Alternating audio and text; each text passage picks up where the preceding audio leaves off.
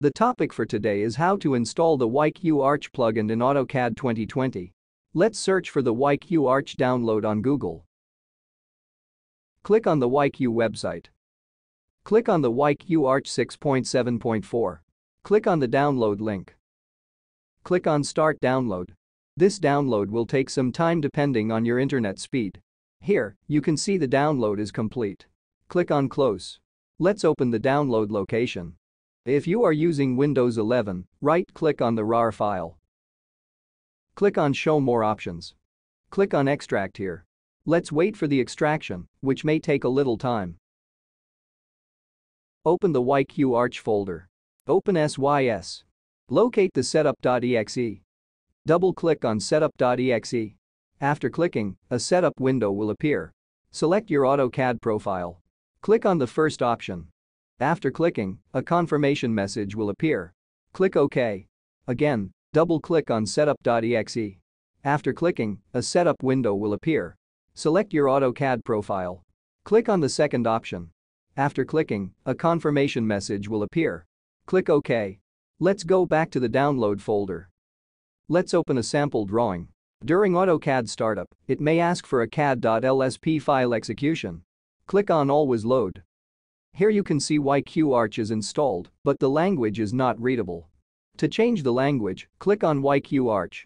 Click on the first option. Again, click on the first option. After clicking, one text file will open. In the text file language option, change the value from 1 to 0. Press Ctrl+S. Click Close. After clicking, a drawing scale window will appear. Select your scale. Click OK. Let's wait for configuration modifications. Here, you can see the language has been changed to English. On the right side, you can see all the shortcuts that appeared automatically. Next, if you want to uninstall YQArch, click on YQArch. Click on System Setup. Click on YQArch Uninstall. After clicking, a confirmation window will appear. Click OK. After clicking, a successfully uninstalled message will appear. Click OK. Next, open the file location. Double-click on YQArch. Double-click on SYS, locate the uninstall.exe file. Double-click on uninstall.exe. After clicking, a window will appear. Select the profile. Click on the first option. After clicking, a confirmation window will appear. Click OK. After clicking, a window will appear. Click Yes. After clicking, an error message may appear. Click OK. Again, double-click on uninstall.exe. After clicking, a confirmation window will appear. Click OK. Let's close AutoCAD.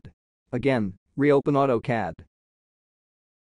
Here, you can see YQArch completely uninstalled.